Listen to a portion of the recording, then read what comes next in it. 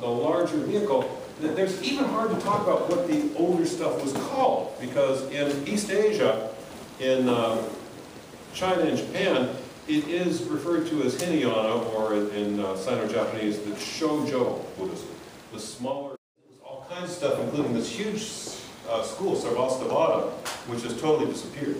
And out of this stuff, it was pre-Mahayana, these schools that developed following the Buddhist teaching.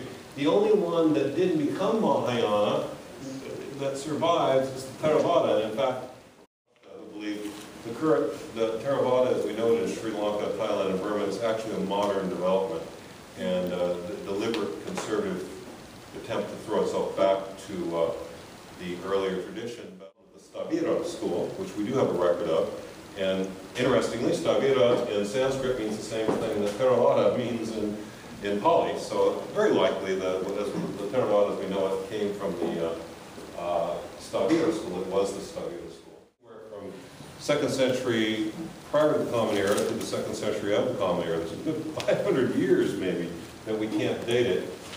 We come in this tradition, of course. Then around about 9th century or so, 8th or 9th century, the Vajrayana developed out of it, out of Mahayana. And there's still the official different techniques. They like mantra. There's a little bit of a magical feel about it, but the idea is that the vision is the same as the Mahayana. It is different from those pre-Mahayana schools and what we see in the Theravada. The objective of the Theravada is most especially to overcome deluding passions. Of course, we hope to do that too, but their exalted objective, albeit it's just when we're going to pull it off is something you might question. The Vajrayana, there's a neutral term, but it is somewhat self-congratulatory.